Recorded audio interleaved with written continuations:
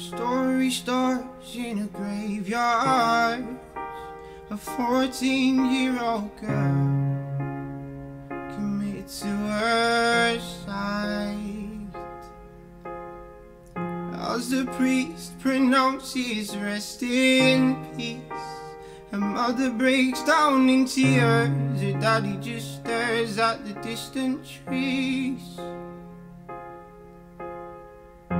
The strange thing is, a week ago she was fine and you never would have known it happened so suddenly. Now her family's thinking, what could it be? They're asking round school, was she getting bullied? Did she ever seem upset? Did she ever seem worried? The search must go on, the search must go on.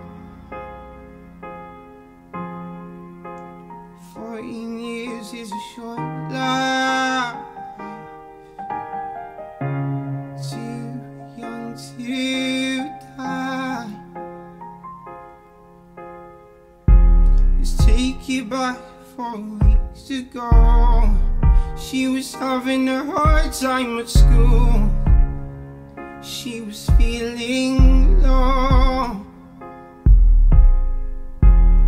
waiting for home time, where she gets alone time, and sits in the bedroom crying, cuts off the phone line, decides to take off her makeup and post a picture on Facebook to show the bullies at school that she didn't care how her face looked. The comments came rolling in. You're ugly and don't fit in. This went on for 2 weeks. 2 weeks, the bullies just won't give in.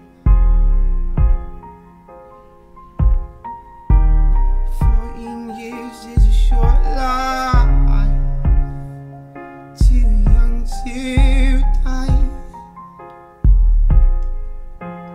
Every night was the same, bullying online again, and none of this was her fault, but she took the blame.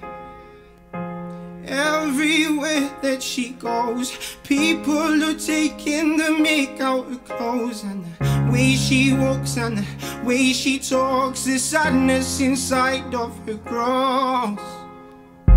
It's all getting too much to bear. There's no one to talk to, cause nobody cares. She empties a bottle of pills